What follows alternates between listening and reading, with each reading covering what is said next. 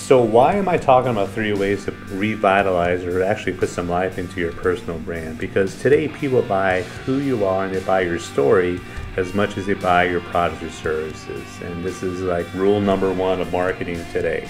So what are you really doing today to really kind of pump up who you are and what you're all about, your personal brand?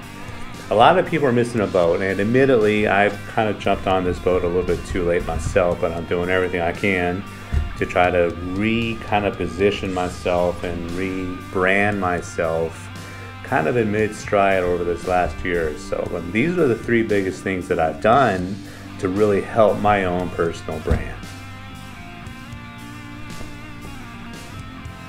This is the Sean Campbell Show, a podcast for the aspiring and hungry entrepreneur. And so obviously, since I am a social media marketer and I assist a bunch of small businesses from state to state, if you need more information, check me out at cmgsocialmedia.com. Little plug-in for myself. Why can't I plug in myself on my own podcast, right? I should be able to. But the 3 things that I've really done and I've really kind of honed in on to really revitalize and pump in some, energy, much needed energy, I should say, into my personal brand. The first thing is I created this. I created my own podcast. I created my own YouTube channel. I created my own Instagram.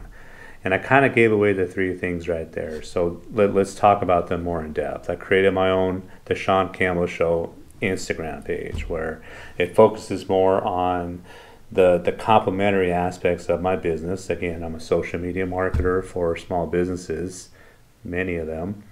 But I really talk about entrepreneurship. I talk a lot of motivation. I provide some additional information and value on my Instagram page, and I make it more me as opposed to my Campbell Marketing Group Instagram, where I'm providing more statistical and value-driven information around marketing and social media and digital marketing on my Campbell Marketing side. But again, on my personal Instagram, it's more the motivational, it's more entrepreneurship, it's more highlighting, where to go to for more information, i.e. my podcasts on my YouTube channel. So let's take the first of those 2, the podcast. The podcast, I'll be honest, it's not that hard to start your own podcast. It really isn't. I'm letting the cat out of the bag.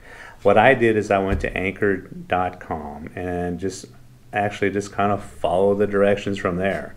If you start publishing or uploading, I should say, podcasts on Anchor, eventually you'll be on Spotify, eventually you'll be on Apple and Google Podcasts, and you'll be on like 4 or 5 or 3 or 4 different other podcast platforms. So really Anchor does 99% of the work for you. All you got to do is start doing your podcasts. But how did it really, put some energy into my personal brand? Once I'm able to say I have my own podcasts, it added a whole new level of legitimacy. Even though I'm the same person, I did the same thing, and I have the same knowledge of my specialty, my industry, having a podcast really put me on another level when I'm able to tell clients or potential clients, yeah, I talked about that on my podcast a few months ago. It really put a bunch of energy and a bunch of legitimacy into my own personal brand, and it positioned me as an expert in my industry. Absolutely. So go to anchor.com and just follow the directions. If you need any help, reach out to me.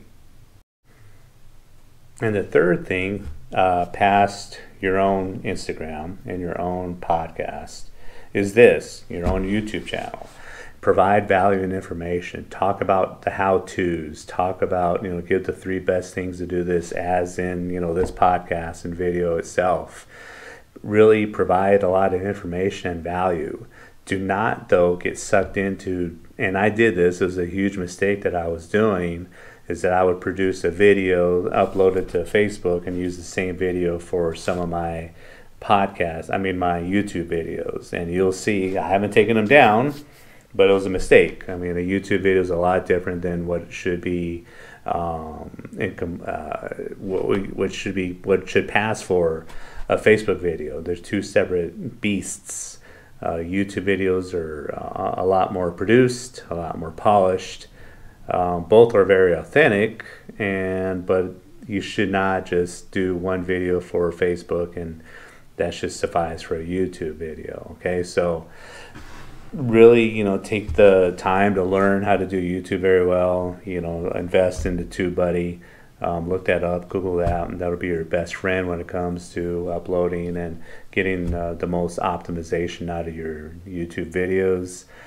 Take the time to learn how to do a good, thumbnail, etc., etc. So those three things, personalized, a branded, separate Instagram, a podcast, and the YouTube channel has really kind of rebranded, repositioned myself as not just a guy who owns a social media marketing agency, but a guy who's really kind of branded himself as an expert in his field of not only social media, but entrepreneurship and marketing in general. And lastly, I just want to talk about why is this important in the first place? Why should you, go through the investment of time that you're doing all this? Why should you do it?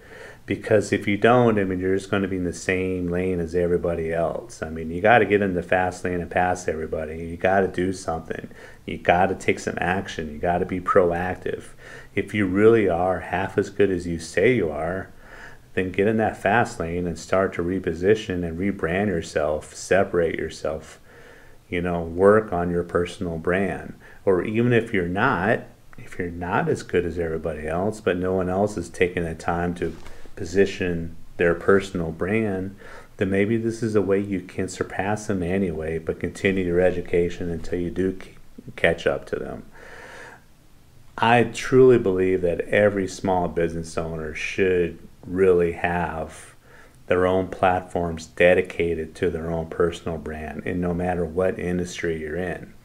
I have my own, platforms dedicated for Campbell Marketing Group, but I've developed these separate platforms to help develop my personal brand so they can complement one another. And really, it's going to open up more, avenues or opportunities, I should say, for increased revenue stream as my personal brand becomes a little more, for lack of a better term, popular.